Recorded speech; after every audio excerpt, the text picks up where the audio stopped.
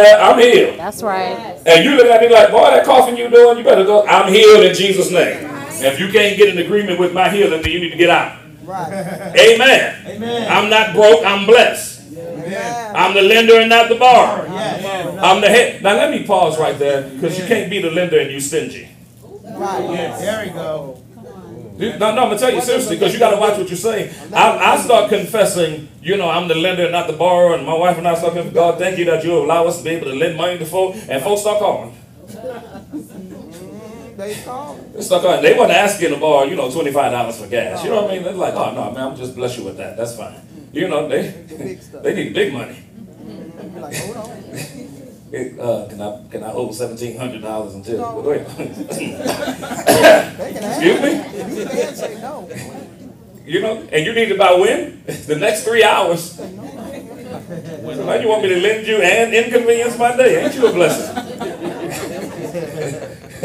Glory to God. No, but you got to be careful. No, seriously, because I said it so much that God has now positioned me to be able to help people, and now I got to walk that thing out. Yes. Use discernment. Don't nobody ask to borrow no money after church. The answer is no. I got to walk that thing. Pastor, remember when you had said that you was going to walk that thing down? You still walking? No, not right now. I'm taking a break. Wait for a few people to pay me back. Bless their heart. But you will have whatever you say. So you got to say it. But saying it is not enough. Because a lot of folk, we say it, man, in church, if we're not careful, we get so locked into these regimens and these systems of just, of church talk. Right. There you go. Church jargon. Yeah, church jargon. We get locked into that, Yeah, cliche. And it becomes cliche. Yeah. And we just say it because it sounds good and it feels good in that moment. Yeah. Come on. They say, come on, you need to say it. I'm a millionaire. I'm a millionaire. You happy in the moment. You don't believe that thing. Oh, wow, it's funny. You don't believe it? No, many people don't believe it. We just go through the motion of naming it and claiming it.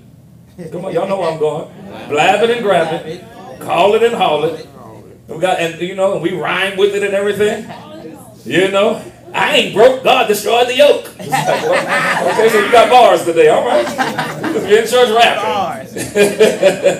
And that's it, but you don't see any results of your confession because you don't believe it. Yeah. See, my lack of results, God, why you got me stuck here? My lack of results in my life could really be an indication that I'm not believing the right way. Wow. Yeah. Or that I'm basing my belief, get this, on a sign.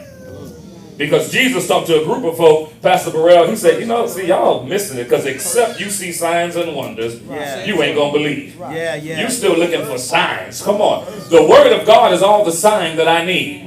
Did y'all hear what I said? The Word of God and what He has put in there as His promises to my life, that's all the assurance that I need. I don't need a sign. Right. God gave us His Word so that we don't have to look for signs. Did y'all hear what I said?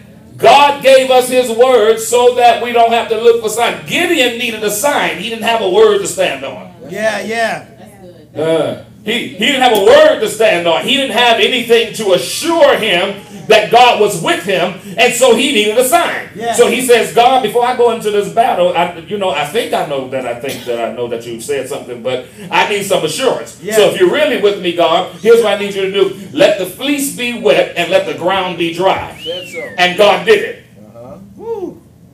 Unfortunately, I wasn't enough for him. He said, all right, God, now if you can just bear with me a little bit because I'm struggling. Because do you know what you're saying? You're telling me to take 300 men and go to war with thousands.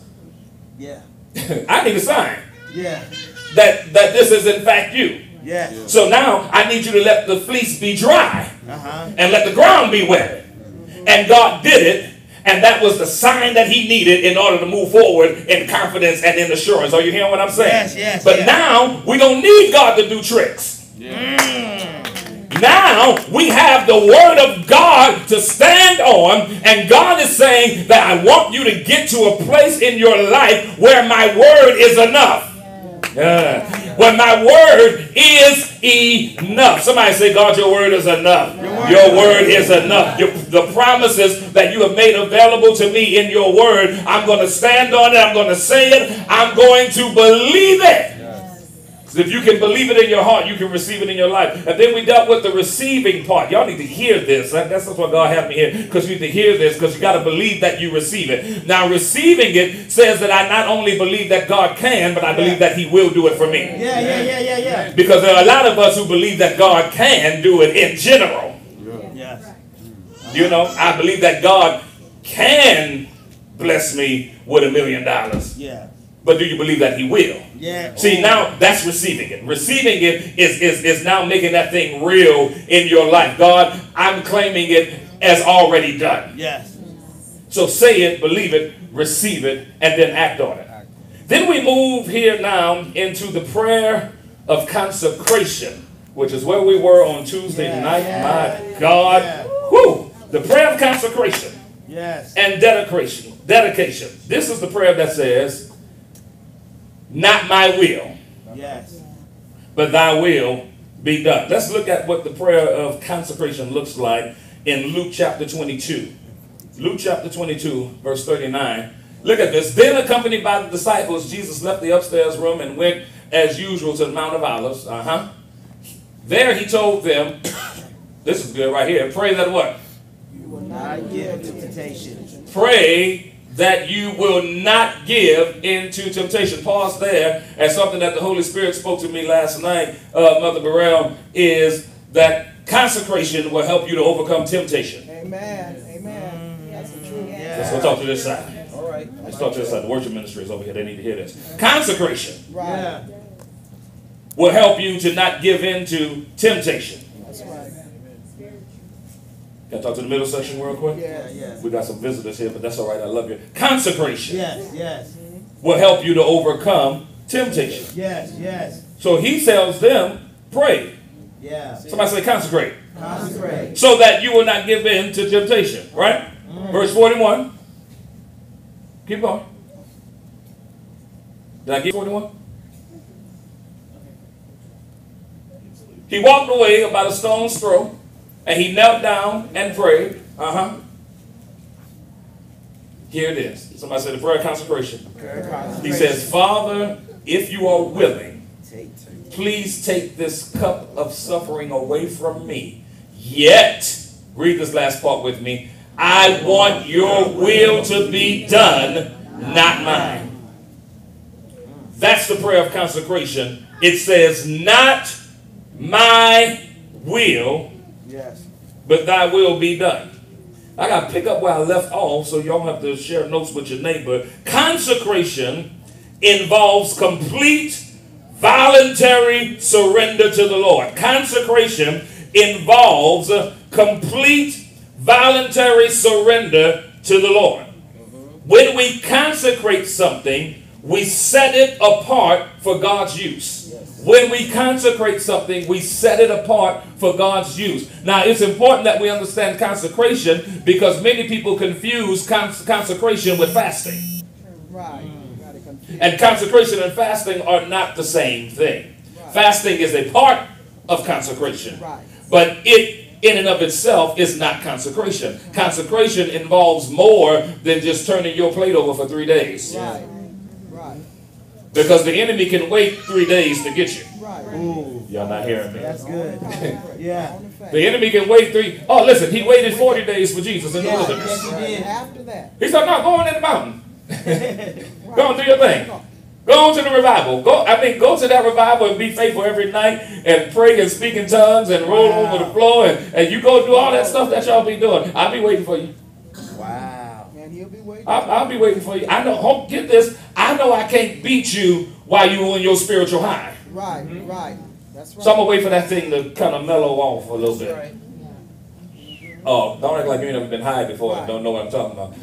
I ain't never been high, but we got some folk in here. You know, once upon a time.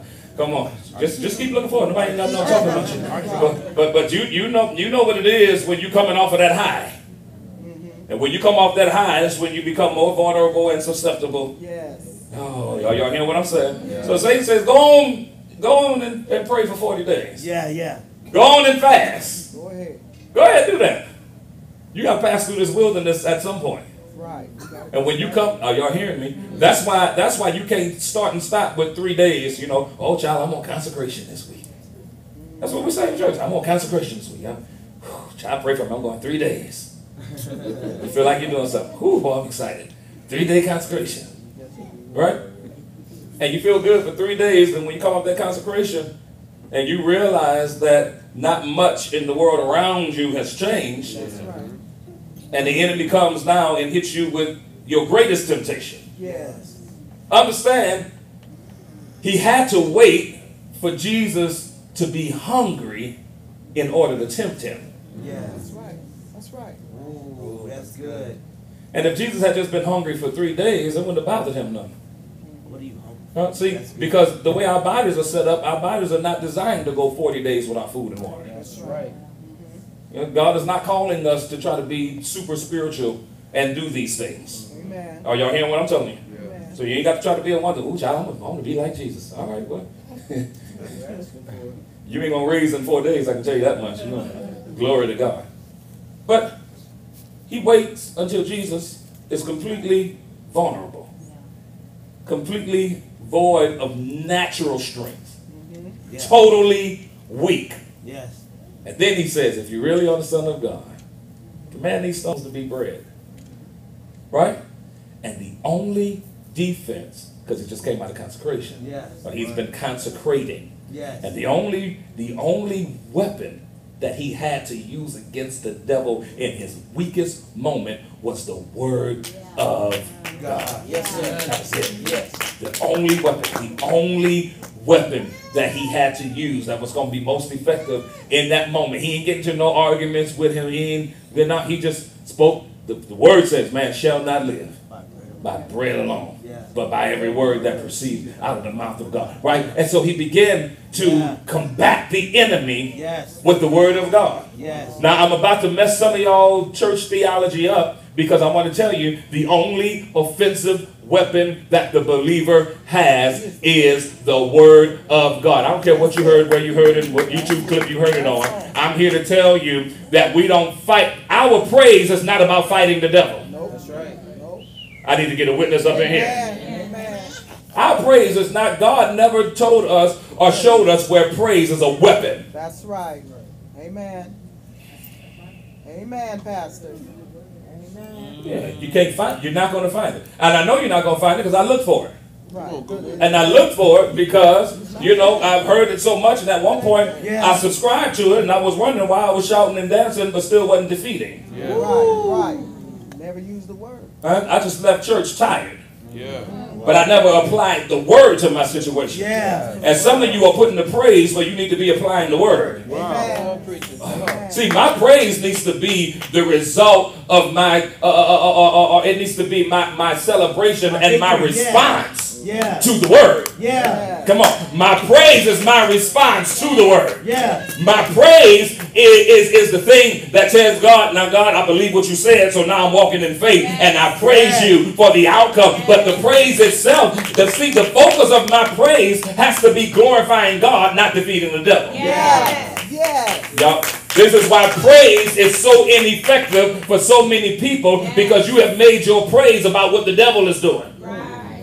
You have made your praise about how the devil is on your back, rather than making God the center of your praise and saying, God, no matter what he's doing, I praise you for who you are. I thank you for who you are. And I know that in you I have victory. I know that in you I'm made strong. I know that in you your promises are yea and amen. So I praise you for being God. I praise you for being my strong power. I praise you for being the source of my strength and the strength of my life. You understand what I'm saying? And then you defeat the devil with the word. No weapon formed against me shall prosper. Me and my family, we have blessed him to feel. Come on. The God is not a man that he should lie. Neither the son of man that he should repent. I can do all things through Christ who gives me strength. Now unto him who's able to do exceeding abundantly above all that. You want to defeat the devil? Put the word on it. Yeah. God on it. Yes. what consecration is going to help you to do Yes. is keep the word of God at the forefront of your mind. Yeah, PC. So when troubles and trials happen in your life, come on, your natural response will no longer be the cry and the fuss and the cuss, but your natural response will be the word of God. Yeah. Word of God. See, they look at folk like that as being deep Right. or being super spiritual. Yeah. Are y'all hearing what I'm saying? But if you really want to get to a certain place in God, Yes. you got to understand that consecration is us setting ourselves apart for God's use. Yes. Yes. Yes. So when we consecrate our lives, we turn our backs on fleshly desires, worldly values, carnal thinking, undisciplined living, bad habits, Wow. and on everything else that does not agree with God's word. Consecration is me turning away from everything that is Yes, against what God said. Yes, Yeah, Lord. yeah, yeah. And therefore, consecration is not an act, Come on. it's a lifestyle. Yes. Yes. Consecration is not something that we do Heavy now. on Tuesdays and Fridays. Y'all not hearing me? Come on. It's a lifestyle. It's a life. Consecration is not something that you plan for your whole church for 21 days. And then after that. And then after that, everybody just resorts back to their old way of doing things. Come on, because everybody that you know was in the Daniel fast at the beginning of the year. And we'd be excited about it. 21 days. That's it. 365 days in a year. Yeah. 21 days. That's all it is to your consecration. Because we've not been taught that consecration and fasting are not the same thing. Amen. And so I'm trying to tell you that you don't just need to fast and you don't just need to pray. You need to consecrate. You need to make yourself available for God's use. Yes. So let me go into this real quick. Glory to God. I got stuck again. Hallelujah. Glory to God. Thank you. Candace says it's okay. Thank you, Candace. Hallelujah. She's okay. Tony mad at me because I got stuck.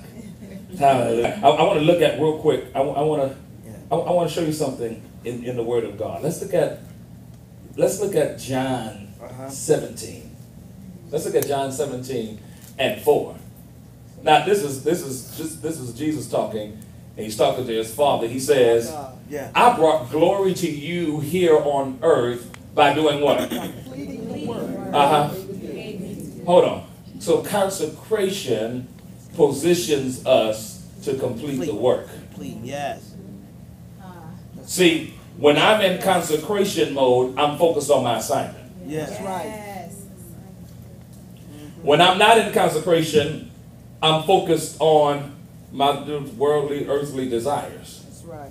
But when I'm in consecration, I'm focused on my assignment. Are you hearing what I'm saying? So he says, I brought glory to you here on earth by completing the work that you gave to me, that you gave me to do. Now drop down to verse 14. He says, now this is him talking about his disciples and those who've been called to him. He says, I have given them your word, and the world hates them because they do not belong to the world, just as I do not belong to the world. I'm not asking you to take them out of the world. I'm about to drop something on you real quick. Just hold your horses. I'm not asking you to take them out of the world, but to keep them safe from the evil one. Read. Yeah. They do not belong to this world any more than I do. Make them holy by your truth and teach them your word, which is truth. Somebody say consecration. Consecration. Just as you sent me where? Into the world. Where am I sending them? To the world. Into the world. Boy, folks don't like when you start talking like that, but it's all right. And I give myself as a holy sacrifice, consecrated for them, so they can be made holy by your truth. Yeah. Yeah. Now, I want you to get something here. I want you to get something. Yes. Glory to God.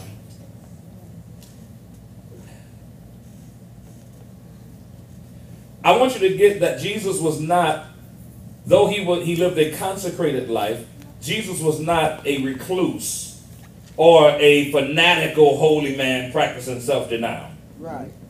Get this, he did not physically cut himself off from society, but he was inwardly disconnected all the time. I'm going to say that again. He did not physically cut himself off from society, but he was inwardly disconnected all the time. Yes. He was not aloof, but he did live in another world. In fact, he was so much in the common everyday world that the religious people of his day accused him of being a glutton and a drunkard. Are y'all hearing what I'm saying? But God, he never allowed anything, Jesus that is, to interfere with his consecration. Yes. So, it is not genuine consecration to think that we can refuse to be used of God now in order to store up our spiritual power for later use. Are y'all hearing what I'm saying? The Spirit of God has set so many people free from their sin, yet they are experiencing no fullness in their lives and no true sense of freedom because they are not consecrated.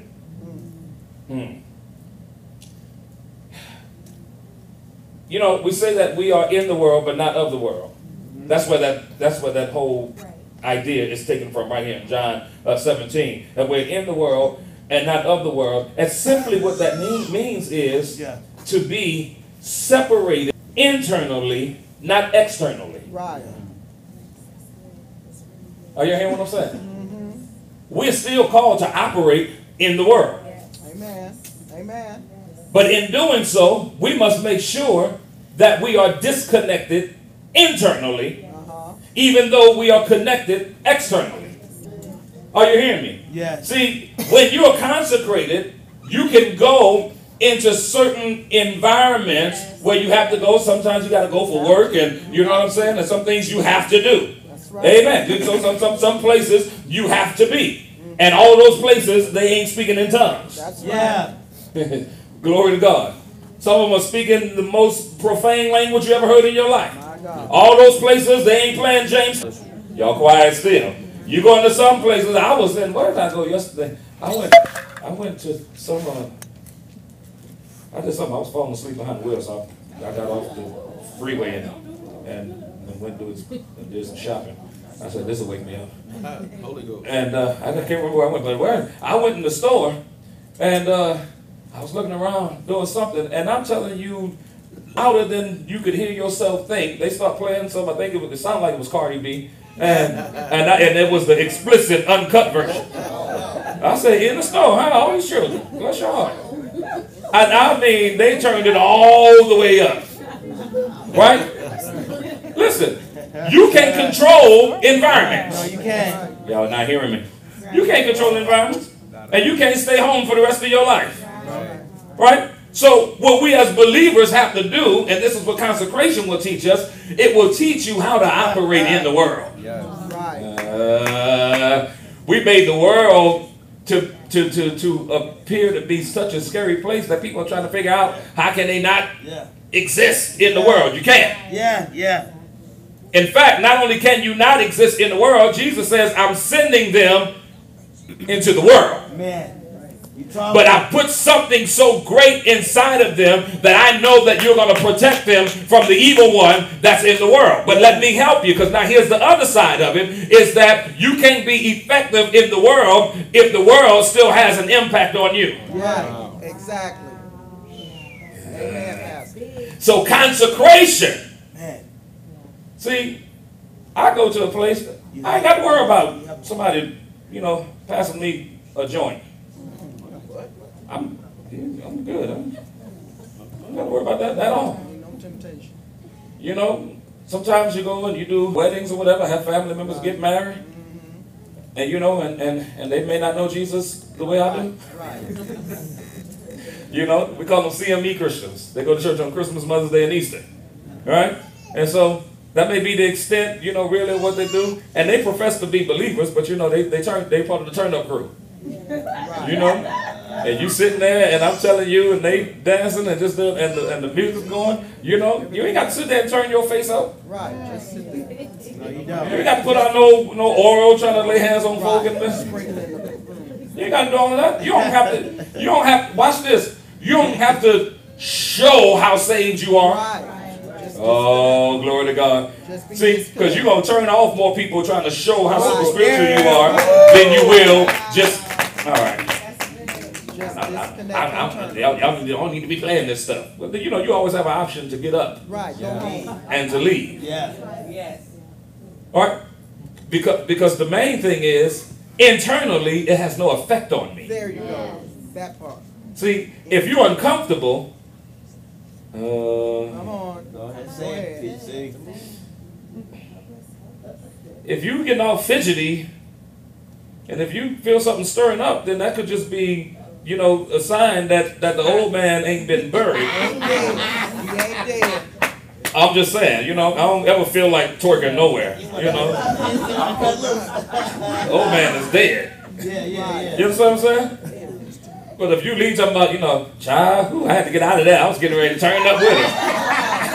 Consecration. You need to consecrate yourself. Glory to God. Because internally you still got some things that you ain't dealt with that still want you to gravitate. Are y'all hearing what I'm saying? Consecration will teach me how to operate in the world so that I can have an impact on the people in the world. Don't you know that folk can just observe how you are? That's right.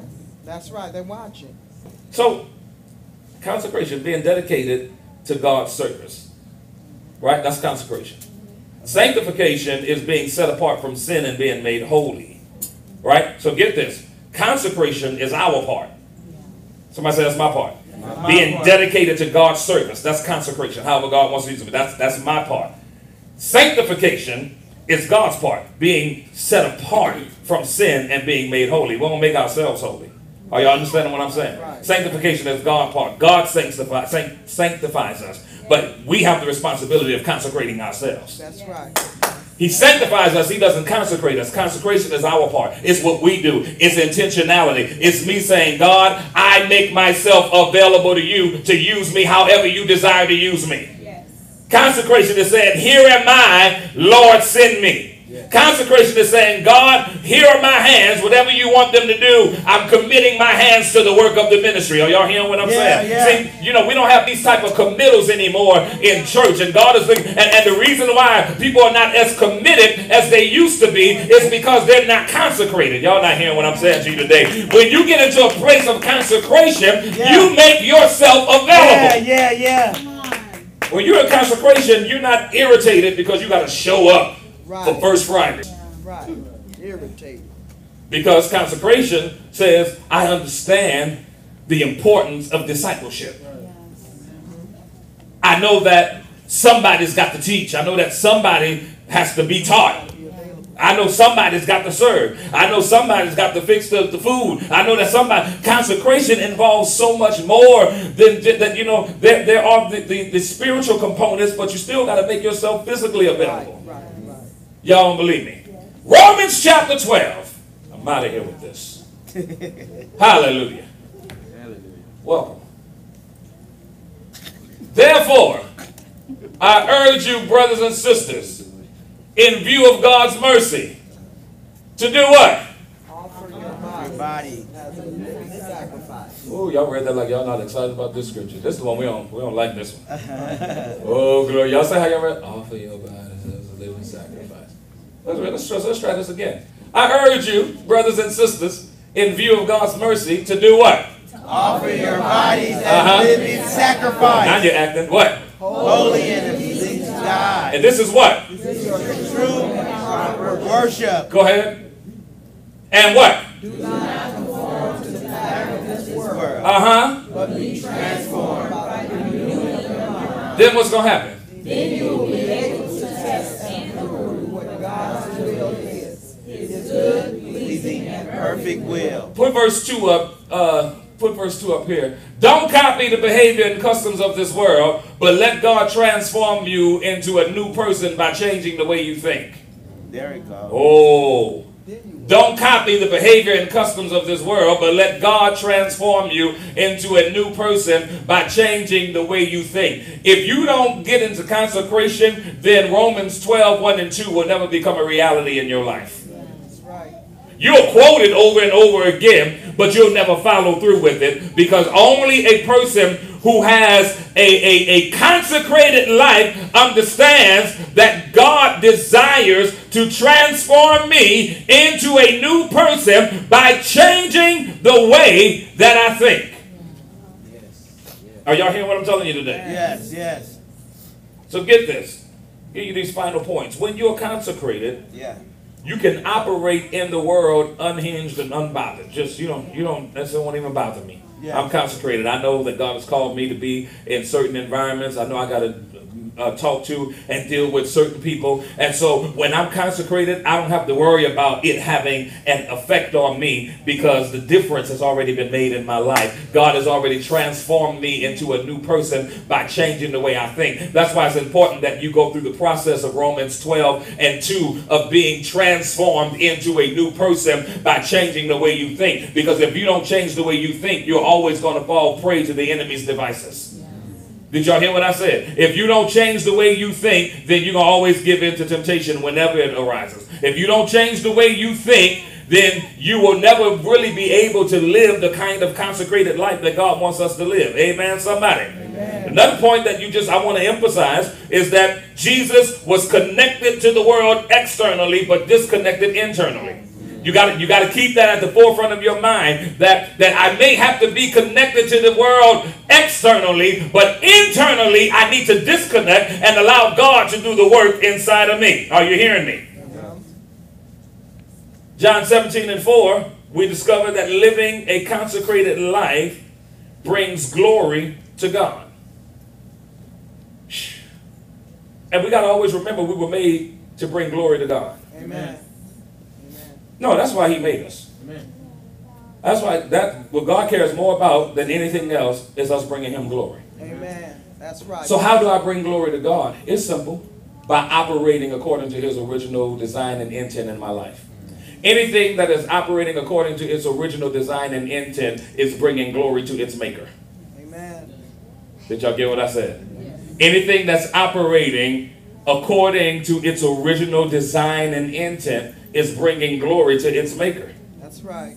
I'm not telling the truth. That's why when you see folk designing something and they get it and they finally get that thing to work and that thing light up and they get so full of excitement.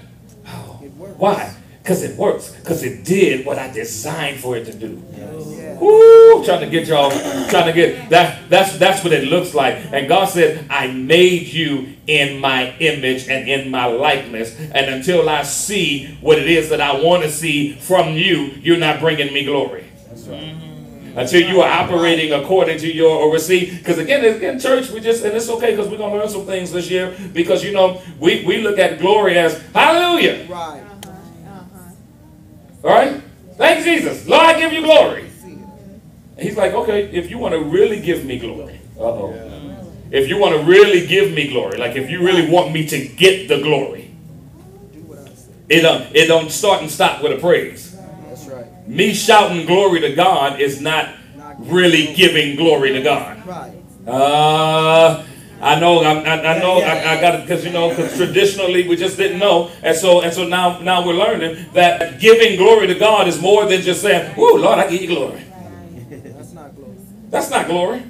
He said, no, you really want to give me glory, I need you to operate according to your original design and intent. Right. You really want to give me glory, I need you to get in the assignment that I've made specifically for you. If you want to give me glory, I need that gift that I gave you. I'm gonna need you to move and operate in that gift and not just sit on it. Y'all not hearing me? You want to give me glory, I need you to do what I have called you to do. Nothing brings God glory more than a believer who is completely yielded and submitted to his will for their life. That's how you give God glory.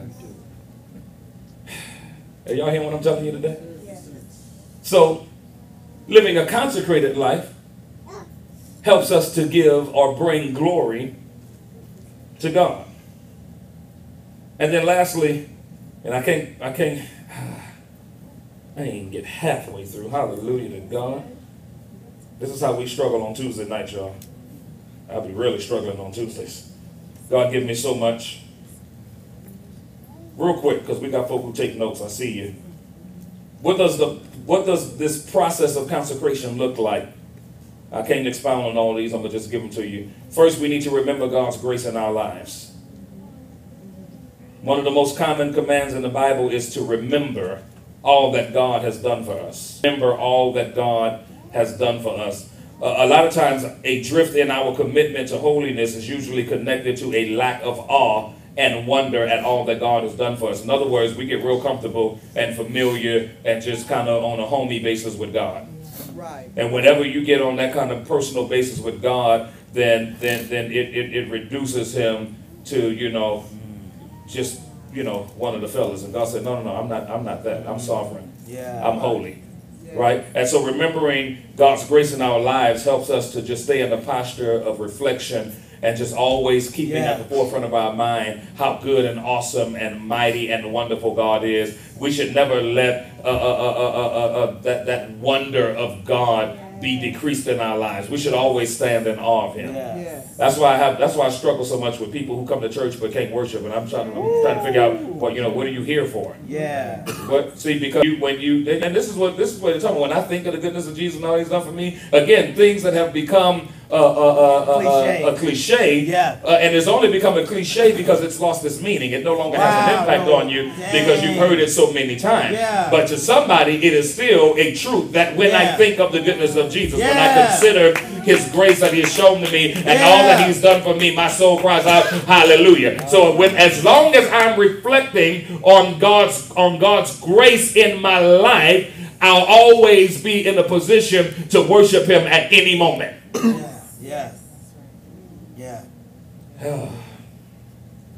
Secondly, we need to remove our idols and distractions. That's what I wanted to get to, but I couldn't. But we got to remove our idols and distractions. Lord, I got a feeling we're going to still be in this on Tuesday night. We got to remove our idols and distractions. I'm going to keep on moving. Oh, glory to God. To consecrate ourselves before God, we need to recognize where we have adopted the idols of our surrounding culture and remove them from our lives. Are you hearing what I'm trying to tell you? Oh, tell your neighbor, get rid of the distractions. Get rid of it. If you're going to be consecrated, you got to get rid of the distractions. Amen. Thirdly, we need to repent of sinful attitudes and actions. Consecration. We need to repent of sinful attitudes and actions. And then fourthly, we need to recommit our hearts to God. Remember, consecration is also about worship, right? And so when you look in the Bible and you see all these scriptures about repentance and and all that stuff, much of that is written to believers. Amen. Much of that is written to believers. We need to repent. We need to die daily. We need to be conscious and aware of our thoughts and our actions daily. Somebody say daily. Daily. Consecration, if it happens daily, it reduces the temptation in your life, or the effects of it rather. If you do it daily, then you grow to a point where you don't want to pop off, and you grow past the point of you wish somebody would. Hallelujah. Some of y'all were there this week. It's okay. You had that moment at work or somewhere. Y'all, come on. You already had made up in your mind if they say anything to me. Why y'all quiet? Oh, y'all acting so safe there. Hallelujah. But anybody ever been there before? Anybody ever been there before? They got one more time. They got one more time. And then you already committed to it in your heart.